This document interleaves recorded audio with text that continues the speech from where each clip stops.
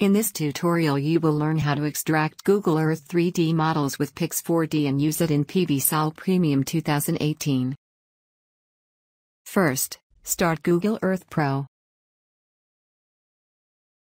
For this video I chose a freestanding, relatively complex building in England. Here I enter the coordinates of the object.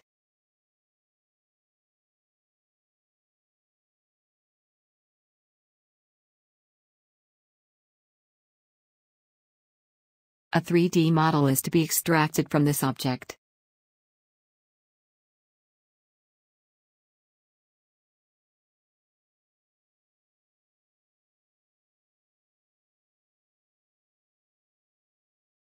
First, I determine the size of an edge of the model. This is later used in PV SOL to reproduce the scale. To do this I use the ruler function of Google Earth and draw a 3D path to an edge that is well visible.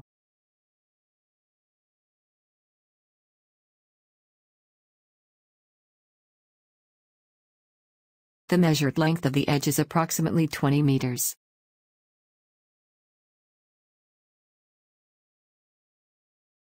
In the next step I will take about 30 to 40 screenshots of the scene to create a 3D model in Pix4D. In order to achieve an optimal result with photogrammetry, all labels and menus should be hidden first.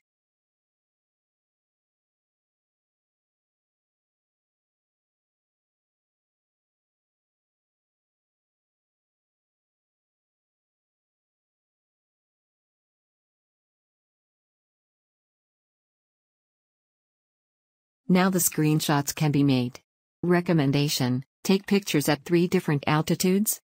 12 pictures at the height of the ridge or the highest point of the building, 8 pictures from different angles of the bird's eye view, 12 pictures at a height of 3 meters. Make sure that the target building is always completely visible, that potential additional shading objects are visible, and that the pictures are not too twisted. The more images that are created from different perspectives, the better the 3D model created later on will be. In some photogrammetry programs it is useful to take some close-ups as well.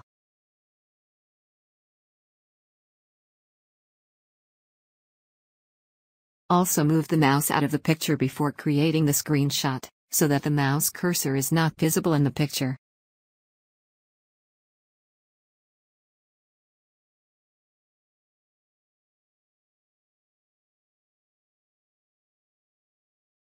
After you have made the 30 to 40 screenshots, start Pix4 Desktop. You can currently download this program as a 14-day trial version by creating a customer account on Pix4D.com. After you have started Pix4D Mapper Pro, you will be taken to the home page of the program.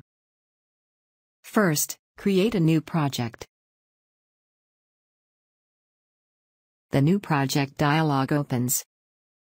Here you can select the project folder.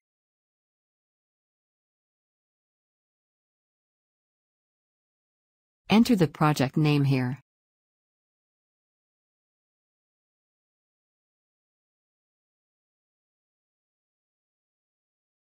In the next step the screenshots will be added. Click on Add Images.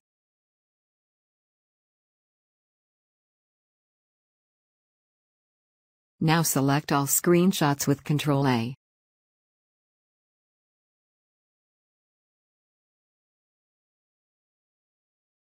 The following message can be ignored. Here you can now see an overview of the geodata and the camera model, which were determined from the images. Due to the fact that I made screenshots, not much data is included.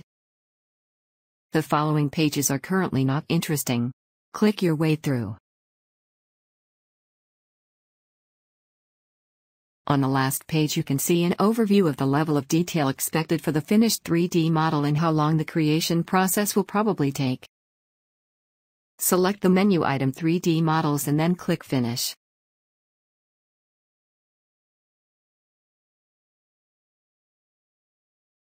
The map view is now displayed. This is not interesting at the moment, because there is no geo information in the pictures. The next step is to create the 3D model. Before I click on Start, let's first look at the options for this. Click Process, and then click Process Options.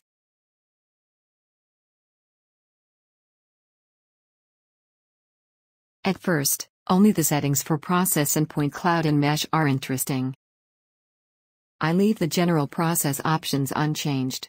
Make sure that at Key Points Image Scale, Full is selected. You can experiment a little later on with the settings for the point cloud to get an even better result. I leave the settings unchanged. A few things have to be adapted to the mesh options so that the 3D model can be imported correctly into PV SOL Premium later on. I want the textures from the screenshots to be transferred into the 3D model.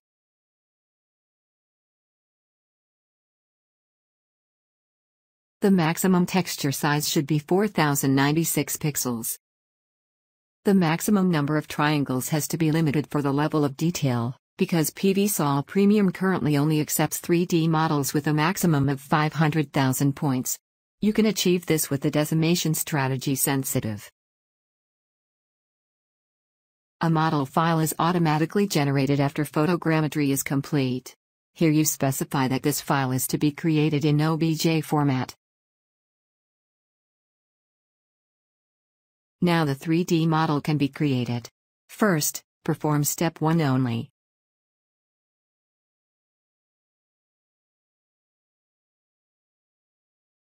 This process can take several minutes.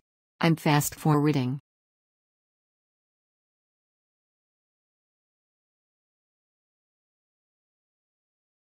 The result now shows the reproduced positions of the camera and the tie points.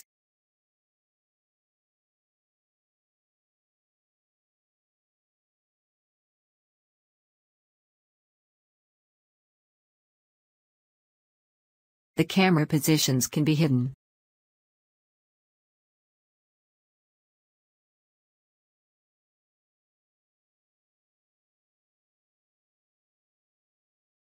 Unfortunately, the program sometimes has difficulties in determining the correct position of the model from the screenshots.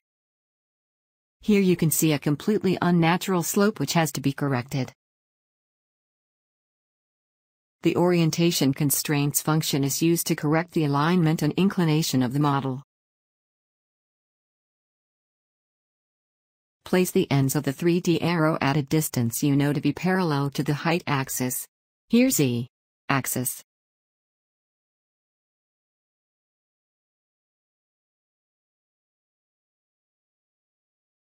Step 1 must now be revised.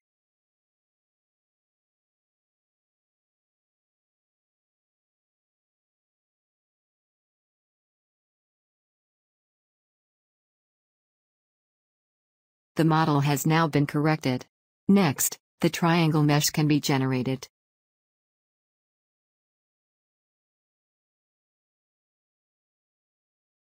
I'm fast forwarding again.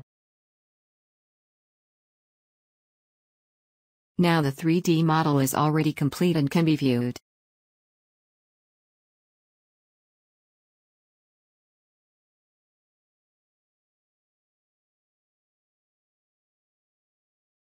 If you want to view the mesh, you must first activate triangle meshes.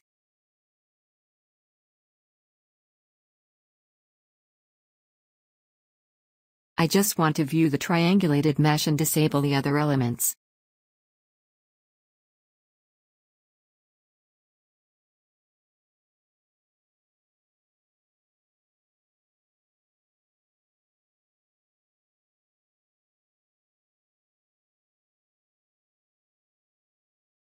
You can see that the 3D model is already close to the Google original.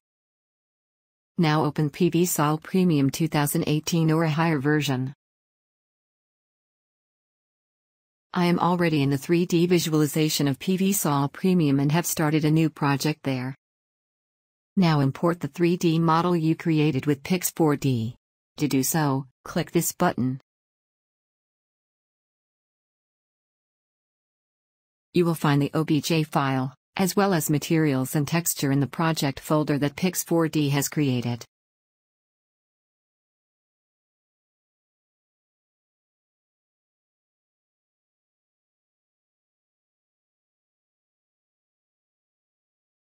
I simply place the 3D model in the middle of the terrain.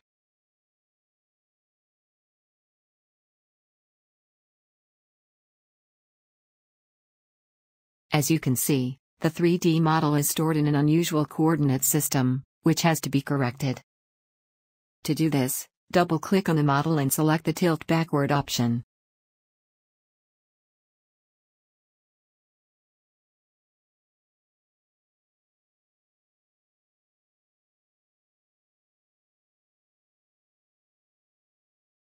The model has also been well imported into PV SOL Premium, here already with representation of the shading.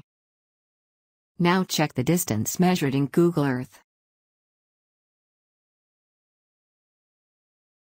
To do this, draw a PV area polygon.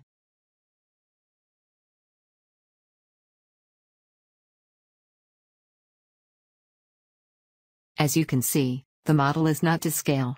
It must be corrected, see video. The alignment must also be adjusted.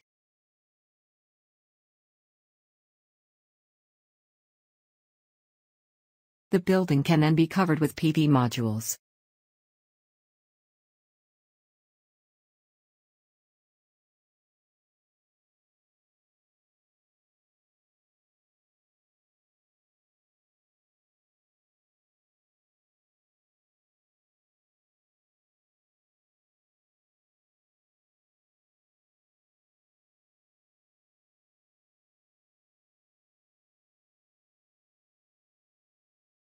Ended the tutorial.